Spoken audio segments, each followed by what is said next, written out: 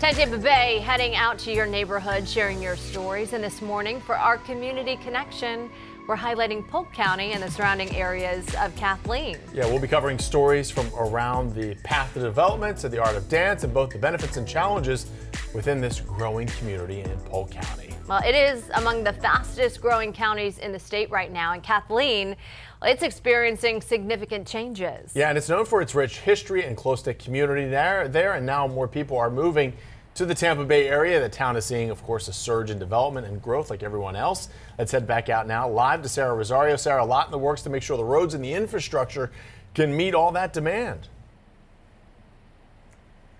Yeah, there is, Jameson. There is a new Publix behind me that we're standing in front of, and it's also located just off of the very busy Kathleen Road where widening is underway. Leaders I spoke to say that this is all part of a big project of improvements in the area, and they tell me that these improvements aren't happening overnight. Some of these projects have been in the works for 15, 20 years, but with all of the recent growth and a new housing development, more people are noticing.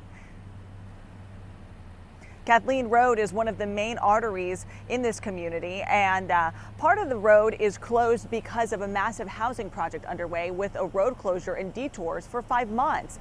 This new development will bring hundreds of new houses to the area, and while some residents are excited about growth, county leaders I spoke to say they're hearing from a lot of residents who are actually frustrated.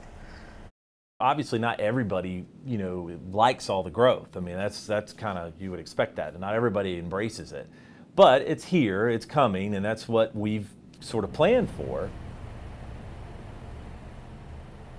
And local leaders I spoke to say, and some residents say, that they believe that the growth could bring some much needed vibrancy to Kathleen. Coming up in the next half hour, I'll have more on what's to come here and the potential impact to many in this community. Back to you guys.